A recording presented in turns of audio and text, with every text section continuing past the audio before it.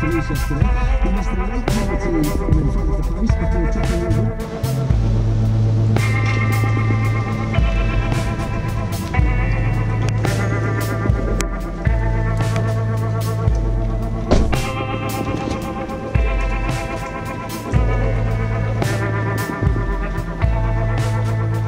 Yeah, guys, we're on another mission. Right guys, good morning. Yep, we're on a bit of a different one today. Yes, as you can probably see, we are not in the countryside. I gave a challenge out to a fellow vlogger a couple of weeks ago, Rachel Lerch. I'll put a link up for you. It was quite a good vlog. I'd done a morning mist, so I challenged her to do a morning mist, which she did, and did a really good job of it. So you need to watch it. I'll put a link in the description as well. Yeah, I got a return challenge. The return challenge was something really strange. The return challenge was, I have a challenge for you. Go to the most boring, unattractive, unphotogenic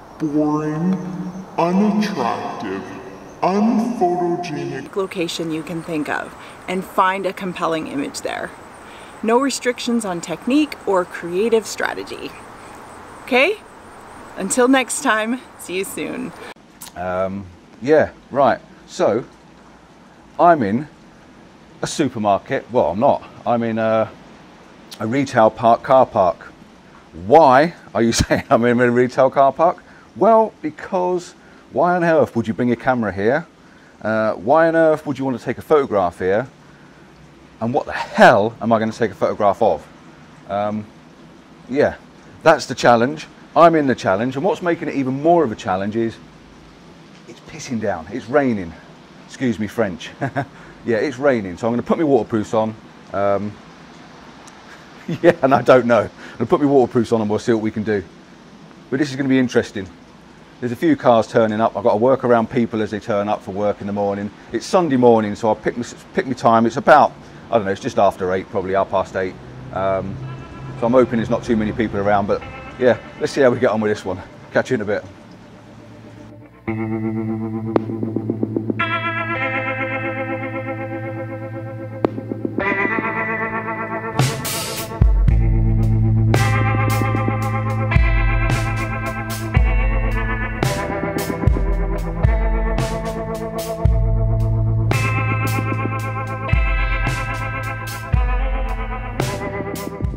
Yeah, you know, orange coat.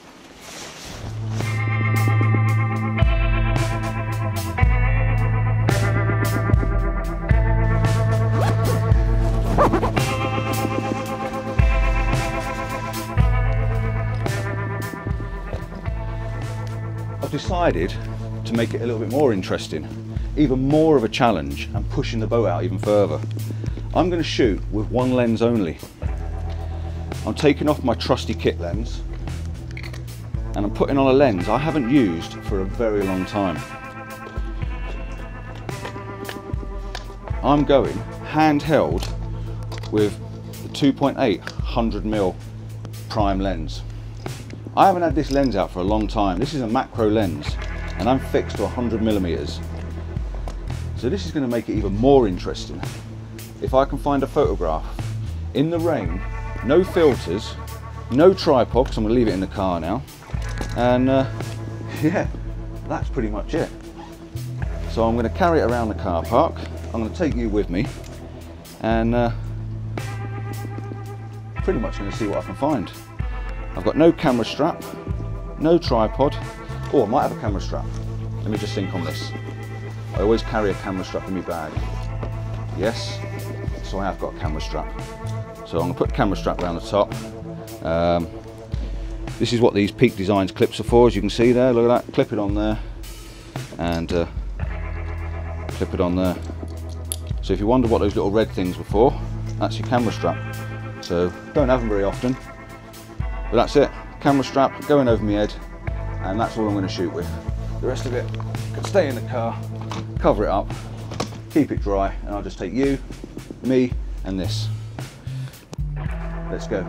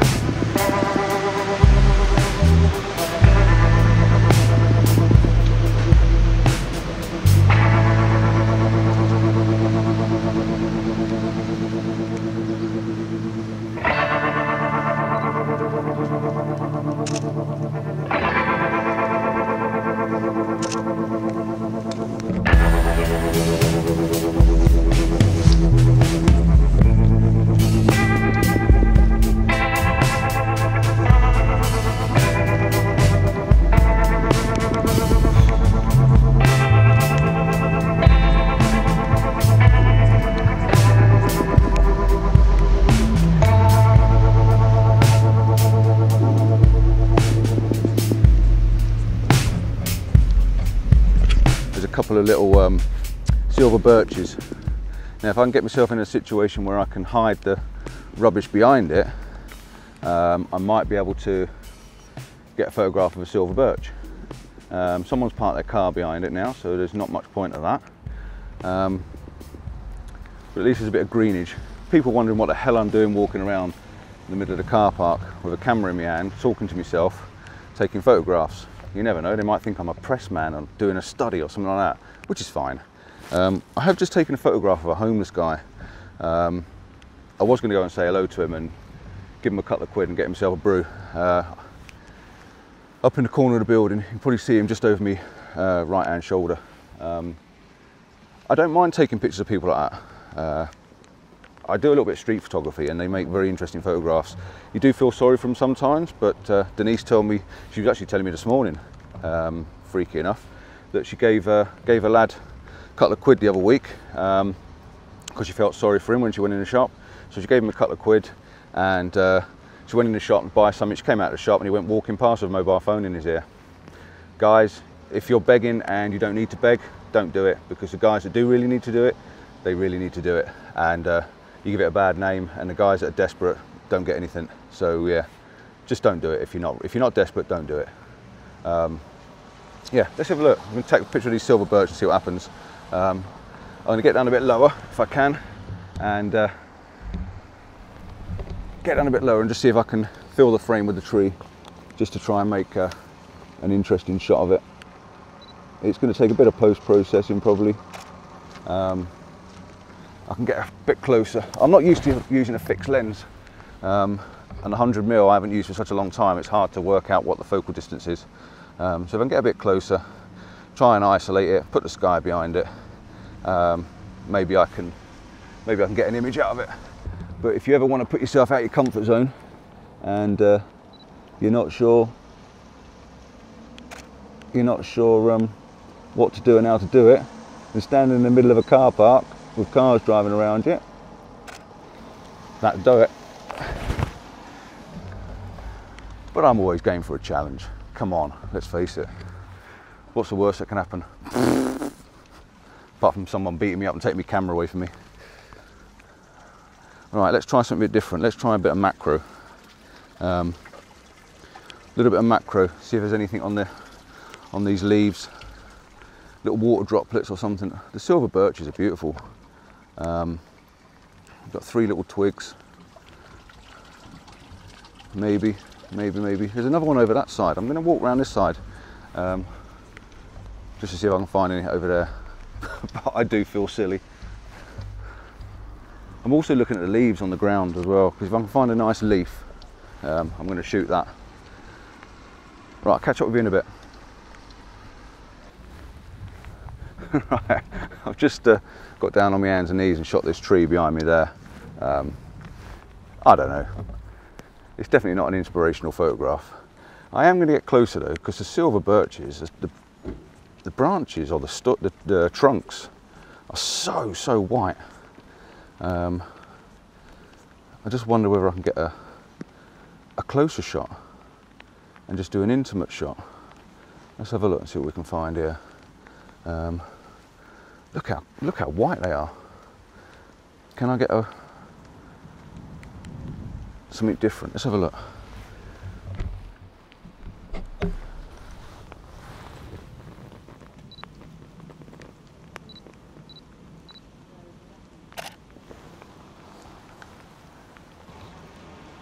Another rookie mistake. I had the camera set to bracketing. It's difficult to try and isolate something that's different. Artistic flair, I think, is the answer.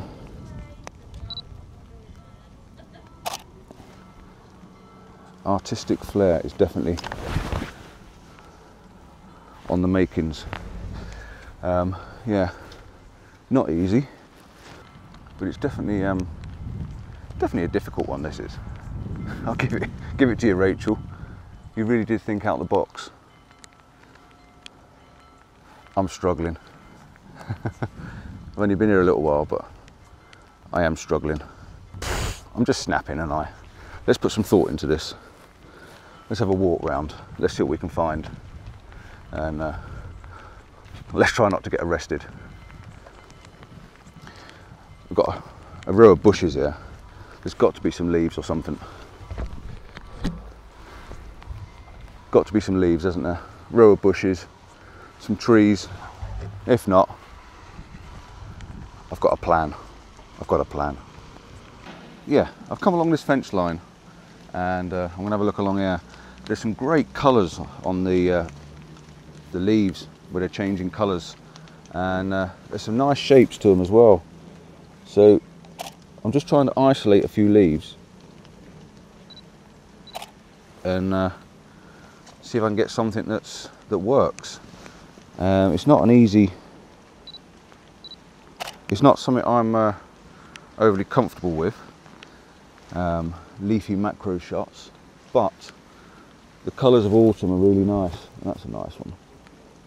I can just get that one. That's quite nice. I like that. It's just on its own, shooting at 2.8 to blur out the background, and just picking off some colourful little leaves. There's another one around this side. It's quite nice. No, the light background doesn't work. Yeah, but if we can get it right, it might be quite interesting. If you get it wrong, it just looks like a photograph of a leaf. We'll see. I'm shooting on auto ISO, just to let the camera control the ISO levels. I'm at 2.8, and I've got my shutter speed at about 125, 125th even, just so I can hold it still. At 100mm, it shouldn't be too bad. Macro is difficult. Look at the colours of these leaves; they're really nice. Yeah, macro is difficult. I will do a macro video one day, but yeah, for now I'm just going to try and take a few images, a few different colours of the leaves, vary my depth of field, just see if I can get something that just pops out a little bit.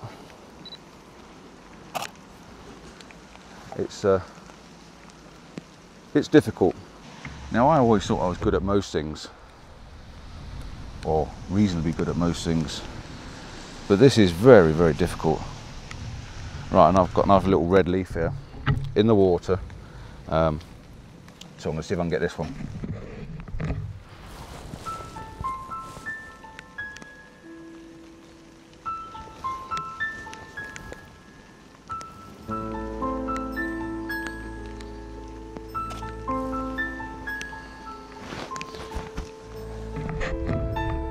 I don't know. Right, I'll carry on having a look, see what I can find.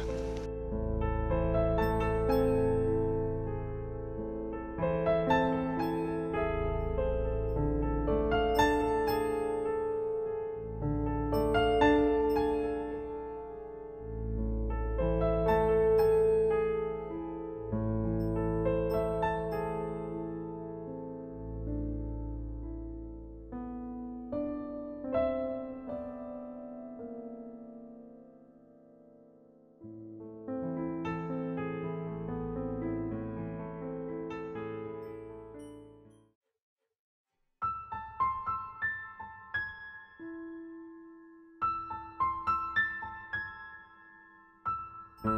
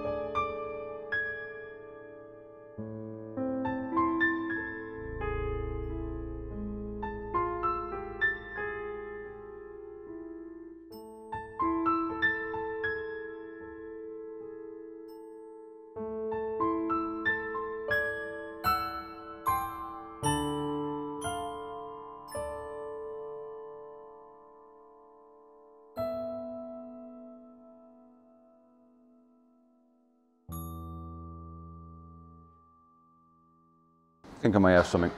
I quite like. Carry on walking around, and I come across this shopping trolley. I don't understand why people leave shopping trolleys all on their own. Poor little things. They get very lonely. They like to be with their mates undercover. But yeah, little trolley all on its own, and it's in the square. And I like the fact that it's in that square. It's quite a minimal image. And I'm not sure whether I'm going to keep it colour or turn it to mono. I think mono will probably work, make it quite dark and make that little trolley pop out. 100mm, it's quite difficult, come as far back to the wall as I can get. So that was a bit of a challenge. But yeah, I've taken a couple. I'm going to try and have a look that side, but I think this side works better. But the trolley is pointing out the image, and I like things to point in. So be it. It is what it is. Yeah, and I've also been looking at lines and shapes. So yeah, I might be able to bob a few images up, but that one's quite nice. So I've taken that already. It was 2.8, I don't know what the ISO was. I wasn't too worried about looking at the camera. I'm just taking them on semi-auto and working with that. I might get down lower just to see if it works different if I get right down low. It might work, I don't know.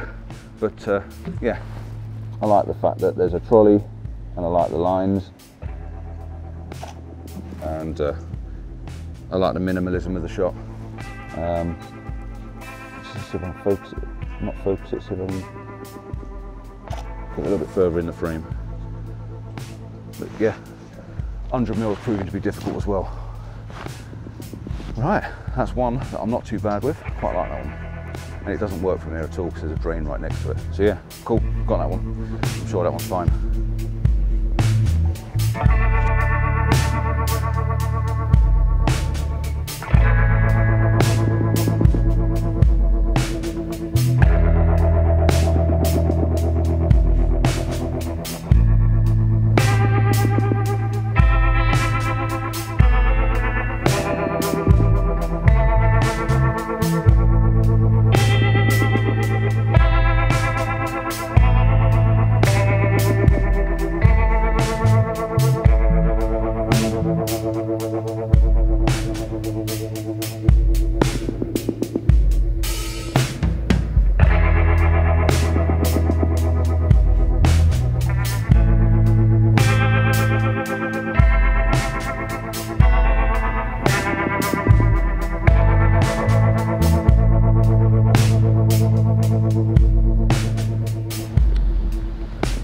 Well, this has definitely been a challenge and a half.